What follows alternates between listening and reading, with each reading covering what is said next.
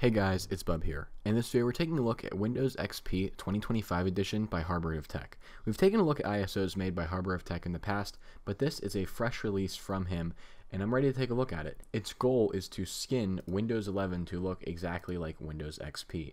We've taken a look at ISOs like this in the past, and we've had some pretty good ones, but this one is a brand new release I'm excited to take a look at. So let's go ahead and boot up the virtual machine and boot into the ISO so we can see what we're working with here. Maybe this is, no, this is Windows 11. I think the startup is just Windows 10 because of the bypasses that are required to bypass like TPM. So, yep, again, Harbor of Tech always customizes their installers to look like this. This is one of the nicer ones we've looked at. I've seen some pretty bad ones.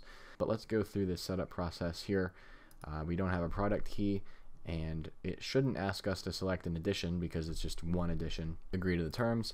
Custom install on that 60 gig disk, and here we go. We are now installing Windows XP 2025 edition. I will say going into this, I do not know anything about this OS. I didn't watch any videos. I just downloaded it, so this is going to be my full first impression of this. Alright, and here we are on the desktop of Windows XP 2025 edition.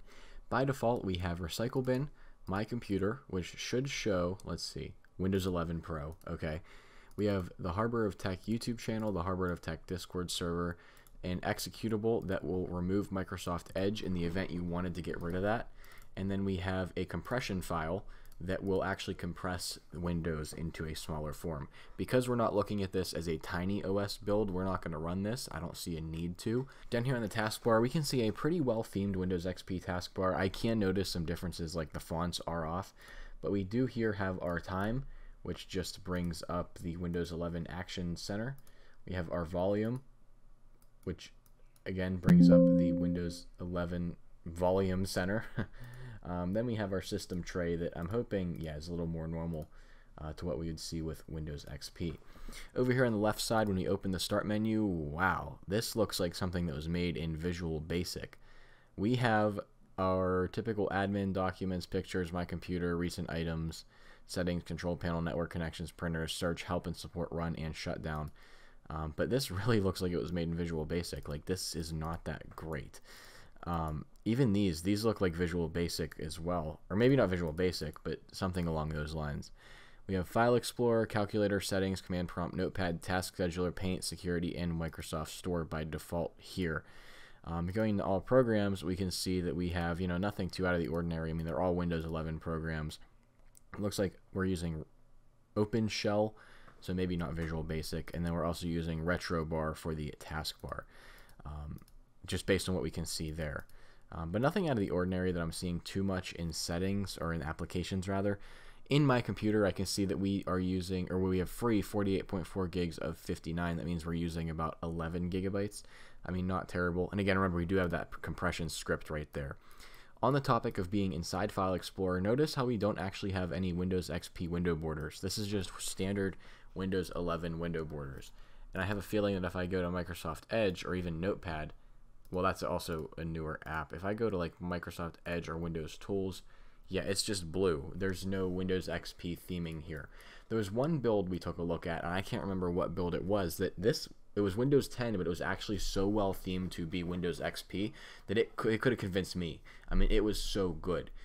This one, on the other hand, is not as well as that one. I mean, there's definitely a lot of Windows 11 showing through, and maybe that was Harbor of Tech's goal. I'm not criticizing him in any way, but this is not what I would think of when I think of a Windows XP skin for Windows XP.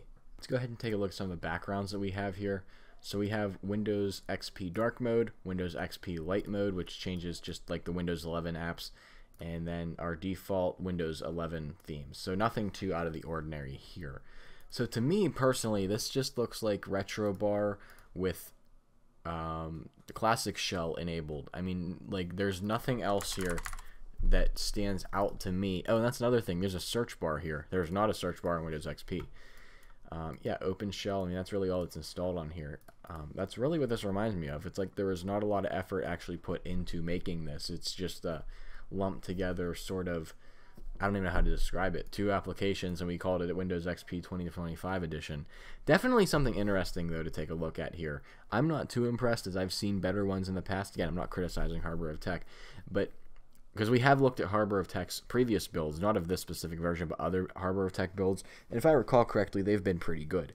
So with that being said, this is a brief overview of Windows XP 2025 edition. There's actually one more thing I want to look at. Let's look at CPU and RAM utilization, and also what version of Windows 11 this is. So this is probably Windows 11 and 24H2. Yep, and we are utilizing, you know, average Windows 11 CPU 10% and 2 out of 8 gigs of RAM. So not bad at all.